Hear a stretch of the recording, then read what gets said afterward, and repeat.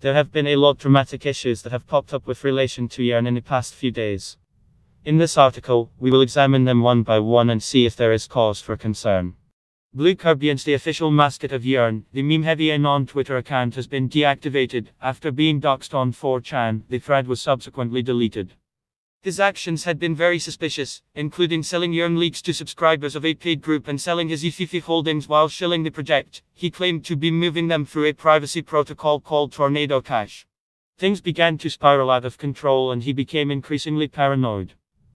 His last few tweets were promoting a new product, of Blue, which was meant to be selling digital yEarn, something like an art house auction program.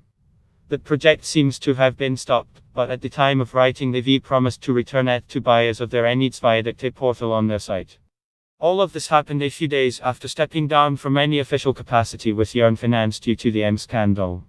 CoinDesk article claims Andrei Kronj quit Athene. CoinDesk.com article dated Oct. 9, 2020, Brady Dale wrote that Andrei Kronj told him in a Telegram chat that he quit DeFi and specifically ceased to develop for yEarn. Their journalistic decision to publish information based on a private conversation that they were asked not to publish does cast some doubt on their decision making, as does the fact that Andrei himself tweeted that he is still here. Still building. Nothing has changed. Anyone that says otherwise, fuck off. I am just done tweeting and being on social media. Did this refutation deter CoinDesk? While they did acknowledge the same-day tweet response, their own response was this article accurately reflects the Telegram chats and we stand by it.